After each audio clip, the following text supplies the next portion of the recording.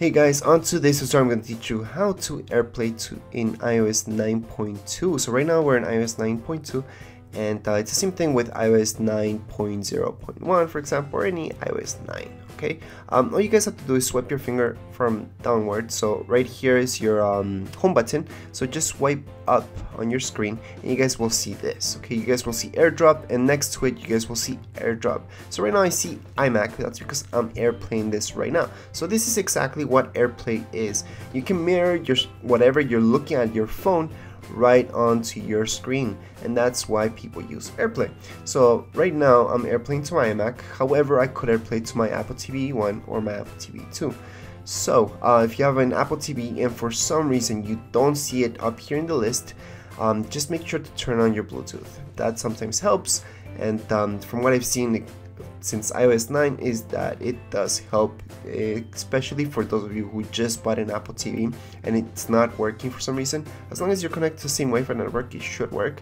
But again, just turn on your Bluetooth and it should do good. So what mirroring does is exactly this. So you should see exactly what you're looking at your phone or your iPad or iPod Touch on your screen. Now once you put on a movie, that's gonna take over and it's gonna go full screen. Okay, so don't worry, you won't see exactly like this, but you will see full screen. Same thing goes for any game that you turn on, it will go full screen. However, if you go to Safari for something like that, as long as you don't turn your phone over, you guys will see something like this for Safari.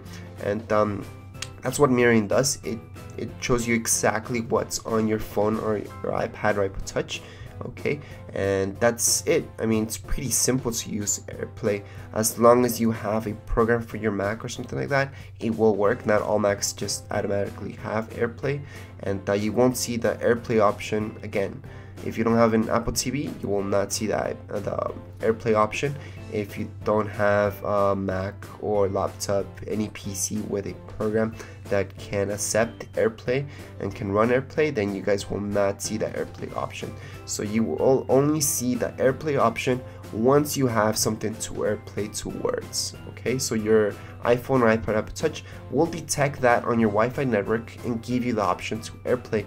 Now that's totally different than AirDrop. AirDrop is just to transfer files. I do have a separate video showing you how to do that, but that uses mainly your Bluetooth. Okay, it doesn't use Wi-Fi like AirPlay usually does. And in this video it's a little bit laggy from what you can see, but real AirPlay does not lag at all. Okay, and it's really good. You can go to any website and just play whatever movie you want and you will see that on your Apple TV, so that's really great. Anyways, that's it for this tutorial. If you guys have any questions, comments, you can write them down here below in the comments area, and don't forget to subscribe and rate. Thank you.